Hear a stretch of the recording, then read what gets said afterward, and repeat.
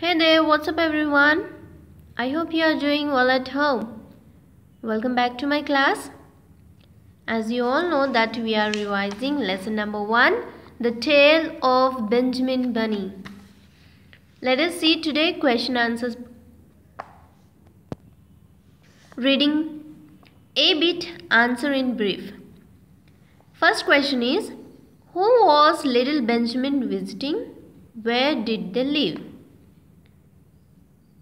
So answer is, little Benjamin was visiting his cousins. What are the names of the cousins?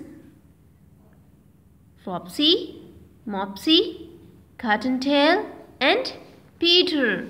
So where they used to live? They lived in the wood at the back of Mr. McGregor's garden. Okay, next, second question. What did Mrs. Rabbit tell the little bunnies? What did she say? Old Mrs. Rabbit had once told the bunnies that they may go into the fields down the lane, but don't go into Mr. McGregor's garden. Next, third question. What was Peter wearing when little Benjamin found him? So he was wearing a red cotton pocket handkerchief. Very good. Next, fourth question. Why did little Benjamin and Peter hide under a basket? Why did they hide? Because they were frightened by seeing a large cat sitting right over there. Okay. Next, fifth question. When did old Mr. Benjamin Bunny come looking for his son? So when did he come? In the evening. Very good. Now let us see B bit.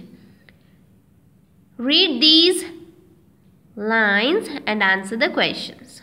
First is, it spoils people's clothes to squeeze under a gate. The proper way is to climb down a pear tree. Who said these words?